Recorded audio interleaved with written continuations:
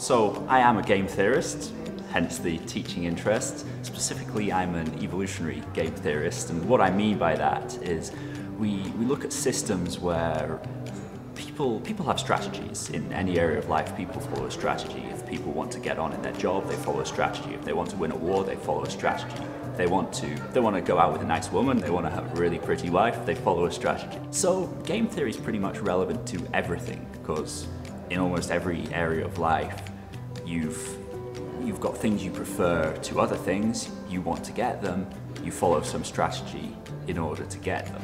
Now, in some of these areas, you can apply game theory directly. I mean, in terms of auction design, for instance, governments use game theory to design auctions. The most famous example was probably the 3G telecoms wavelength auction in the United Kingdom.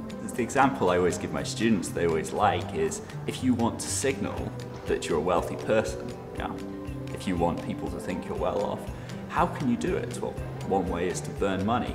How do you burn money? Well, you don't actually take a lighter and set fire to a bunch of money, though you can feel free to do that. It's probably counted as performance art.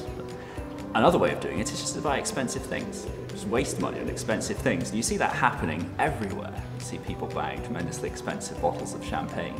It's not because they have particularly great taste buds, and they can really taste that champagne so much better than anyone else, but it's because they want to signal that they've got the money to burn.